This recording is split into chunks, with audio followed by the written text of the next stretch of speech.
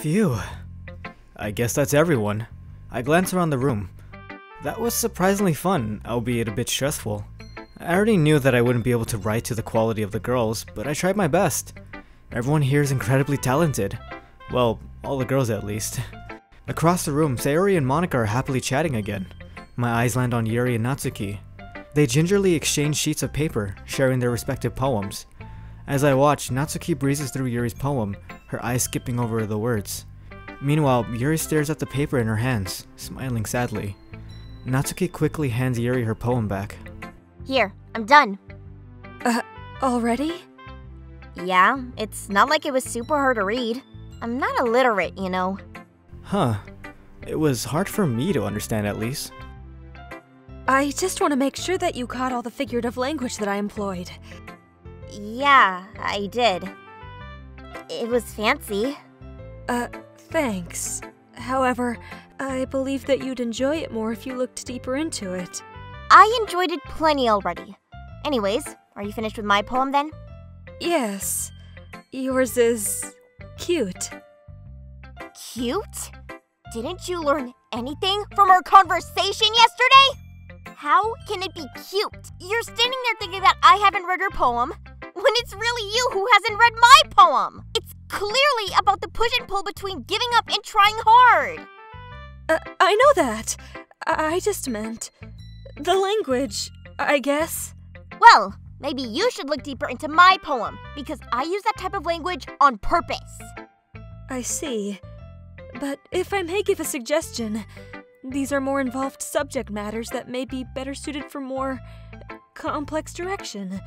The art of poetry is deeply intertwined with... Look, I know what you're trying to do, but it won't work on me. I'm sorry, but I don't quite understand. Writing in this way doesn't make you look cool or smart, okay? It just makes you look super pretentious. If you write with a thesaurus open next to you, you're just going to alienate everyone. Using all these big words to make up for your lack of depth. Poetry isn't about impressing people, so you can just stop.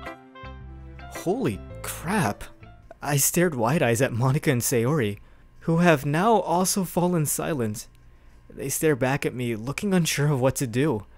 I'm guessing that they don't usually have many arguments in the club, although tensions between Natsuki and Yuri already seemed kinda high. Lack of depth. Yeah, that's right. So if I can give some suggestions now. Excuse me. I appreciate the offer, but I really must ask. What makes you believe that I'll accept your advice after you've been so rude to me? Huh? Rude? That was just blunt honesty. Do you ever consider that other people don't hold the same opinions as you? What are you trying to say? Do I really need to spell it out for you? Yeah, you do. I want to see if you're really going there. The irony. I dare you to say it. I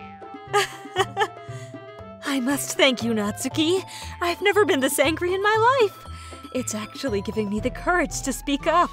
Is this why you're angry all the time? Guys, we shouldn't... This doesn't involve you! Sayori, please don't rob me of my moment. So this is your moment to shine or something? Strange thing to take pride in, don't you think? No. It's my moment to finally speak my mind, while I still have the strength to. Natsuki, have you ever realized how selfish you are? What? Everything always needs to go your way. You always jump to conclusions and make rash decisions without regards for the consequences. And it's never your fault, is it? You don't know me! No, you don't know me either. And yet you spoke as if you knew everything about me. Quite simply, you don't. The very fact that you don't think your blunt honesty was incredibly rude just goes to show how narrow-minded you truly are. I know it must be a difficult concept for you to understand, but the whole world doesn't revolve around you and your manga! So tell me why I should take advice from someone who can only see their own perspective.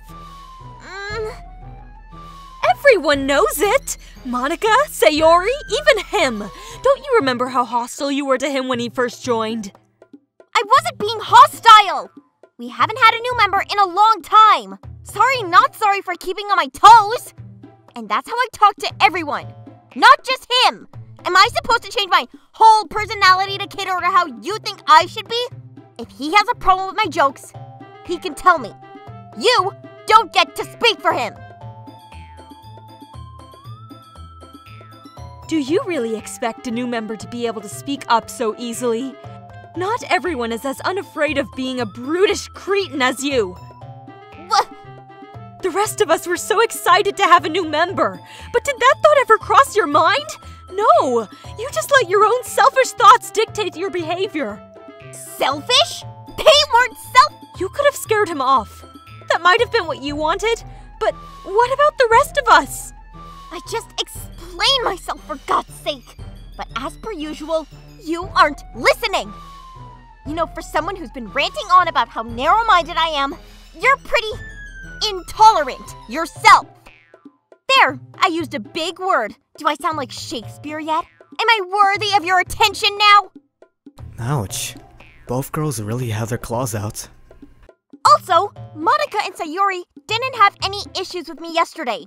It's just you. Of course they did, Natsuki. They just didn't say anything. Monica is too responsible and Sayori's too kind. So why don't we ask him then? As the more unbiased spectator. Fine. Who's right? Me or Yuri? How did I get dragged into this in the first place? I don't even know what they want me to decide on at this point. Should I just ignore all the personal stuff and just talk about their poetry? That's what started the argument after all. But it's not like I'm a good judge of writing quality, given that I'm just a beginner. I don't think it would be fair for me to take either side either, especially since I'm new here. Maybe I should defer to one of the club leaders? So, of course that's going to be